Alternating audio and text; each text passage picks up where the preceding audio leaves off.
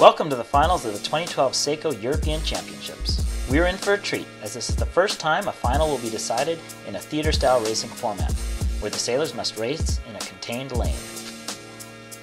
We'll have 3 races to determine the top 4, and then a grand final to determine our gold medalist. Conditions here are perfect in Lake Garda, Italy, with a sunny 15 knots as the fleet sets off for the first race. The Spanish and Brits have a good start, coming toward us while the Irish and Croatians head off on starboard.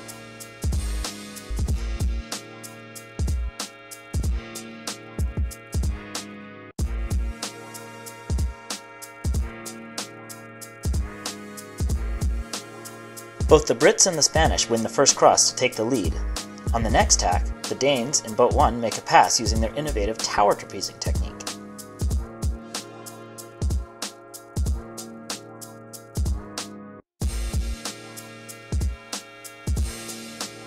At the windward mark, it's the Brits holding their starboard tack, forcing the Danes to duck as the fleet rounds the windward mark very tight.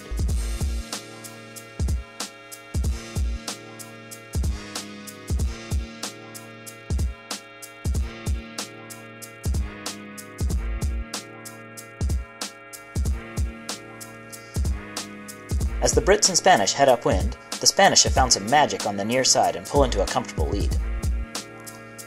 The Spanish round the windward mark and hang on for the win.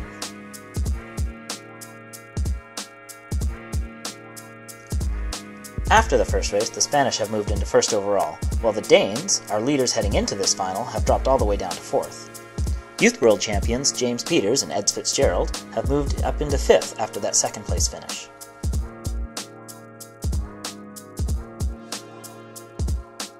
The fleet hits the line at full speed for the second race, with Croatia number 4 and France number 6 on starboard, while James Peters, the Brit, and Spain number 3 come at us on port. A quick tack by the French sets the stage for the first cross. James Peters is forced to tack by the lane boundary, and the French team of Mathieu Frey and Jan Richaud cross easily and tack. In behind, we see the Danes start to tower trapeze again. The Spanish tack and have to duck a whole bunch while the Danes try and catch up.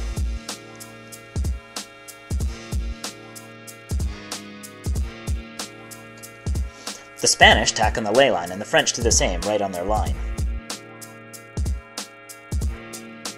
The rest of the fleet piles up while the French extend to take a solid lead around the mark.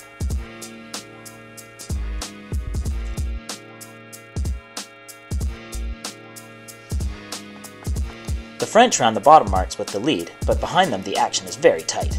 The Spanish and Irish tangle at the go-left gate, with the Irish knocking Carlos off his boat, forcing a capsize. What a disaster for them as they're leading the regatta! We can see the spin pole of the Irish knock Carlos into the water as he tries to jibe. The French are still leading, but come under pressure from the Croatians.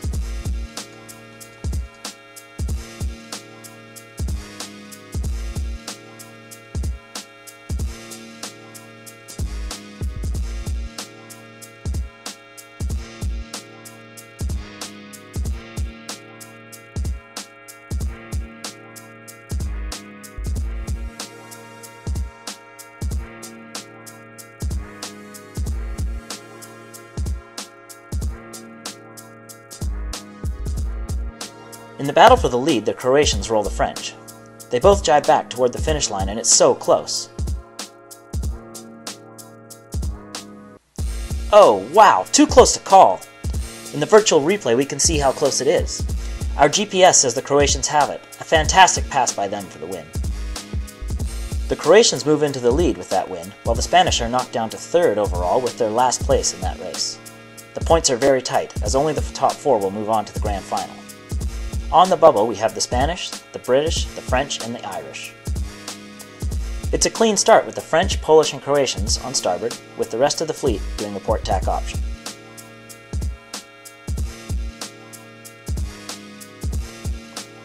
The French and Croatians now come back to the fleet without the right-of-way. If they can cross, they'll be in the lead.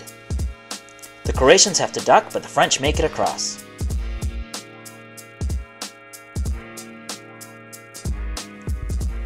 The Spanish put in a beauty tack right at the lane boundary. They come across most of the fleet, but are very tight on the ley line. The Croatians, kings of the downwind, have a great tack, but have some catching up to do.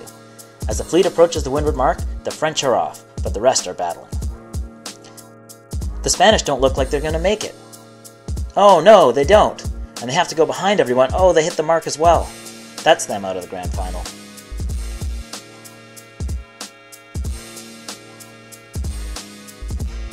The Irish are coming to the near side in second now. They need a good race to qualify. The French round the bottom in the lead, with the Irish just behind them. As the fleet grows through the bottom mark, it's the Danes who lead overall, and the Brits, James, Peters, who would be fifth if it finishes this way. The Brits here get the Polish on their hip and look to make a pass.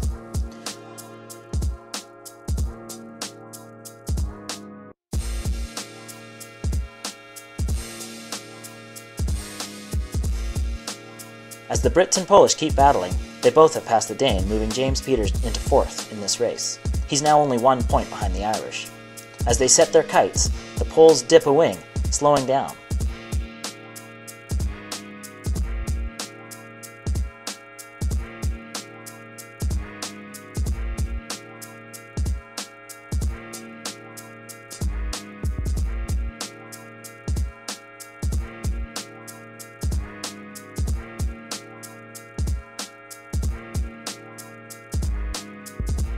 The French take the win with the Irish in second, but the Brits must pass one more boat.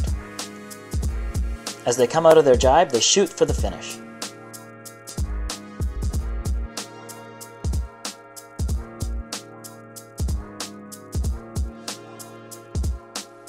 It's James Peters, the Brit, emerging to take third place in this race and qualifying for the grand final.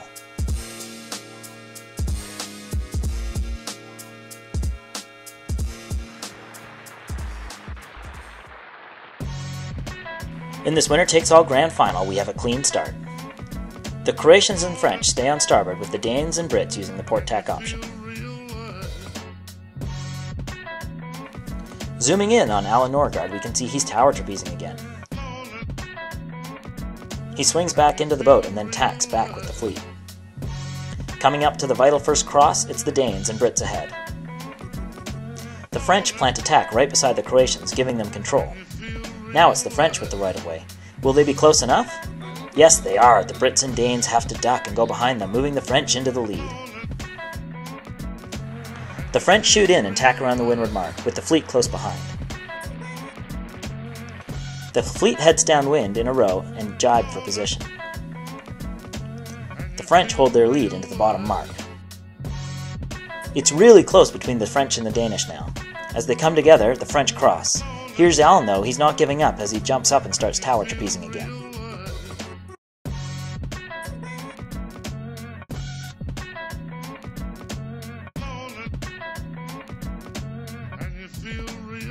The French retain their lead and round the top mark in first.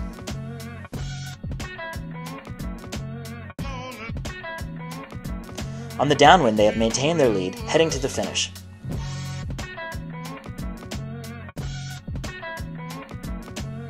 And the French take the championship. Meanwhile, in the battle for bronze, it's the Brits and the Croatians are neck and neck. But the Croatians hit the mark. They must do a penalty turn, and the Brits head off for the bronze medal. And the French celebrate their win. Mathieu Frey, Jan Richaud, congratulations on your victory here at the 2012 European Championships. Tell me how you feel. Happy, I think is the word, because there was a lot of pressure for us today. We were 6 before the theatre style racing, so a lot of job to do. We don't do pretty well at the first one, then we say we won't give up. Second in the second race, and then first, and the job was done to be in the grand final. Then one shot, so we took it.